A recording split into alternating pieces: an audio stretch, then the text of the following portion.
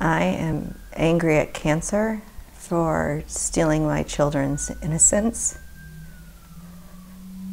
I'm angry at cancer for taking the lives of my friends.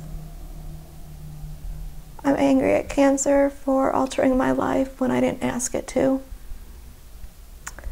I'm angry at cancer for the moment I heard the words, "You have cancer."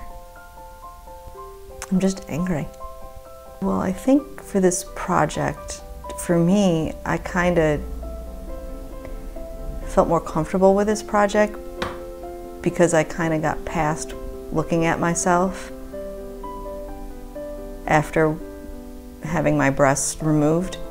But I can tell you that the first time I saw myself after the mastectomy was probably the hardest moment of my life.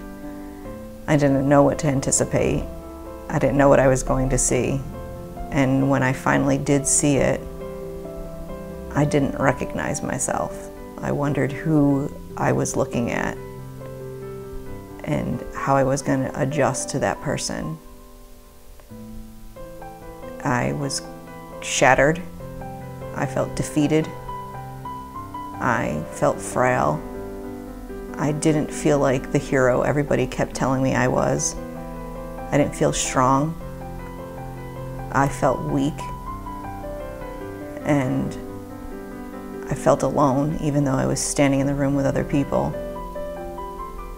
However, I feel like projects like this help us to see that we're not alone, that one by one we get through things together, and that if I can get through it, so can you. If I can heal, so can you, in our own way and in our own time, and that I'm not any stronger than you. I'm not a hero any more than you are. Doesn't mean that it's easy. It sucks. And it's not a pretty thing. But somehow we make it look really good. Because together we can do just about anything.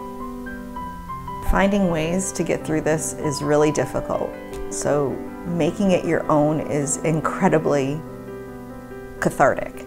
Whether it's journaling or cooking, mine was laughter. Finding jokes, completely inappropriate jokes at the worst time possible, was my way of dealing with it. My doctors probably found my humor completely insane, but it got me through it. Cracking jokes right before my mastectomy, right before every surgery or before radiation was how I got through it. And hey, if you're gonna laugh, why not laugh at cancer? The joke's on it, right? Not on us.